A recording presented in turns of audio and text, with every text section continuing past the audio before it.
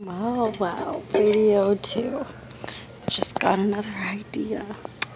You know, Jesus, he washed the disciples' feet. We should do the same. We need to go find somebody's feet to wash.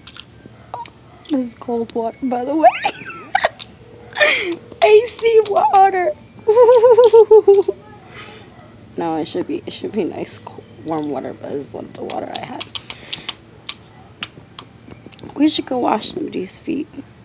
Go wash somebody's feet and share your experience on Facebook. How did it make you feel? Like, what did you learn? What did the Lord teach you from it? And make a blog post about it. Or like, post your experience on Facebook or share it with somebody and encourage others to do the same. Go wash somebody's